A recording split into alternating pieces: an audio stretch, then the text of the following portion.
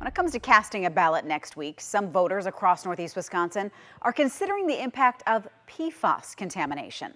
For some, they say it can be a deciding factor on who they cast a vote for. Our neighborhood reporter in Marinette County, Valerie Juarez, spoke with area residents today to learn more on how people are feeling ahead of the elections.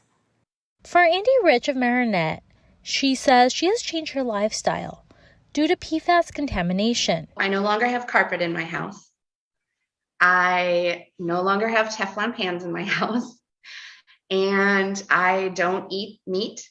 I am terrified of the levels in our beef. PFAS is known as a group of forever chemicals used in a wide range of consumer and industrial products. According to the DNR, PFAS contamination has been detected in Marinette, Peshtigo, and surrounding communities, in soil, private wells, and groundwater. It's just very nerve-wracking. And for Rich, this issue is going to be a key factor when deciding who to vote for during midterm elections. Yes, it very much is affecting what I'm going to do with our local elections, because we can't afford to continue poisoning ourselves, our families, our loved ones, our friends, our neighbors. But for others also directly impacted by PFAS, this issue isn't going to be much of a deal breaker. I don't feel that my life is being threatened at this point.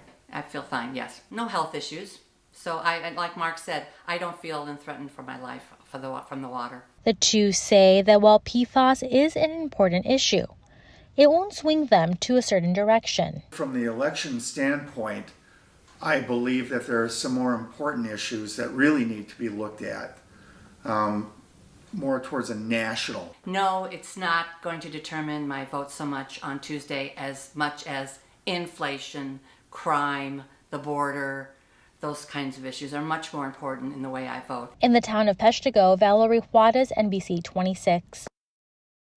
And on Election Day, we will have complete team coverage across the state. Starting at 5 p.m., you'll get all your up-to-the-minute results right here on NBC 26.